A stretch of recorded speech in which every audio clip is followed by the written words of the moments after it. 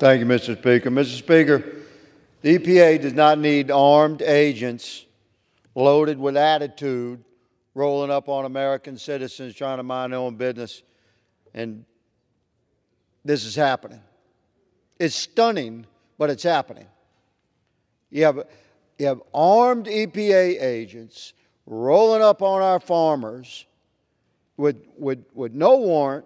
You got two agents emerged from an unmarked car to check the fuel in the saddlebag tanks of their diesel trucks with their little strips and proceed to issue $10,000 fines.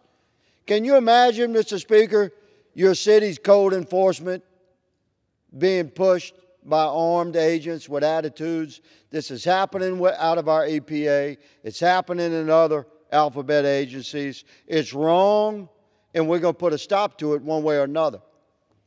I support my friend's amendment, and I urge all colleagues to step up and push back against the weaponization of our federal government against the American people. I yield.